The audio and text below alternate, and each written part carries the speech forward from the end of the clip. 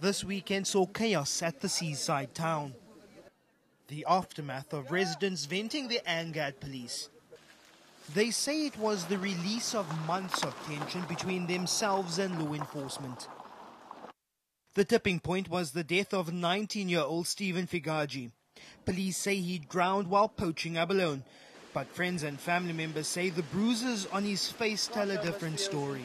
They say he was assaulted by police and his death made to look like a drowning. These fishermen say police have been abusing their authority for months. Residents say they've laid countless complaints against the police's tactical response unit, but local police have done nothing. Jonathan Mayer shows where he has allegedly been hit on the head by police. We're just ordinary people. When we're relaxing at the harbour, they attack us. Drinks are poured over us. It's not right. We are human, just like them. Where are our human rights? Residents say they're victims of a police assault squad, even if they have permits to harvest from the sea.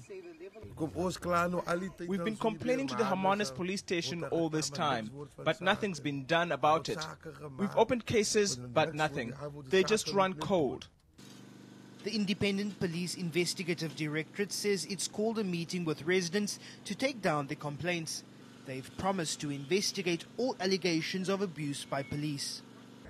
Hawston residents say their level of trust in police has reached such a low point that they're calling on Fisheries Minister Tina Joematt Petterson and President Jacob Zuma to intervene. Lester Kivet, Hawston in the Overberg.